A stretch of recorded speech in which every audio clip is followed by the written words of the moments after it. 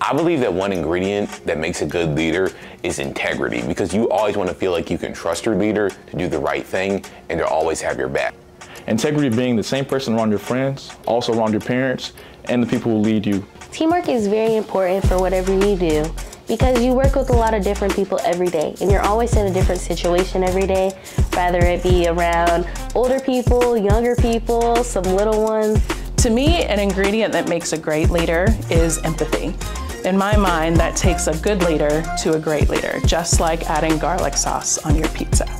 A key ingredient to making a good leader is adaptability. You have to be able to adapt to your situations quickly, adapt to your surroundings, and really adapt to whatever comes about. An important ingredient in leadership is how you show up. So are you confident? Are you calm? Are you collaborative? The key ingredient to making a leader is being open-minded.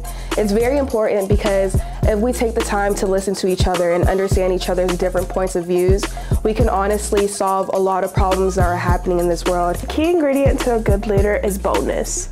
I believe it's boldness because you have to have the ability to speak out about what you believe in and why you believe in it.